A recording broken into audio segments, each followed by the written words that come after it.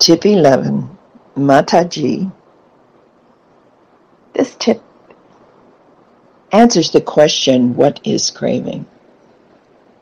If we say there is suffering and there is a cause, and we hear that the cause is craving, that's nice, but we must understand what the craving is. If we don't understand by heart inside what this craving is precisely, then we cannot let go of it. It's very simple. So 2 things we remember about craving. First, craving always manifests. That means it comes up, and as it's arising, it always has tension and tightness in the mind and in the body. Remember now, the head is part of the body. So when we say it has tension and tightness in the body, we mean go to the head first and relax the head. Because when you relax the head, the body will follow. You can check this out for yourself. If you relax your mind, you can lower your blood pressure, slow your heart, relax the muscles in your body if you're injured. So it all begins with mind. Mind is the forerunner of all states. Mind-made are they. That's why it's important to remember that.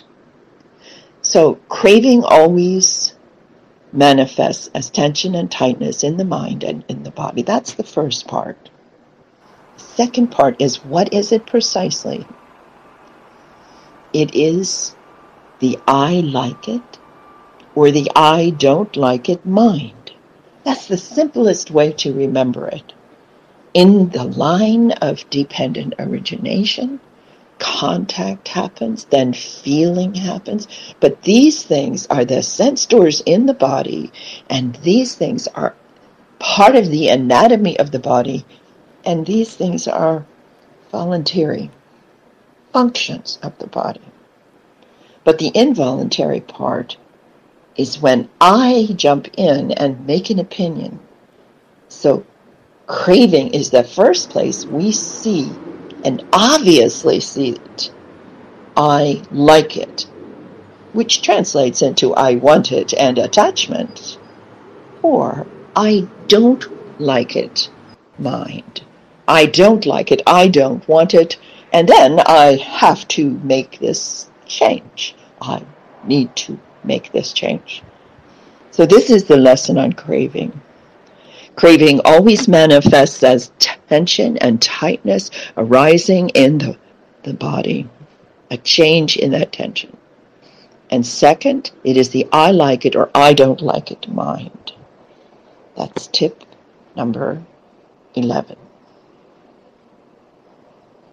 Oops.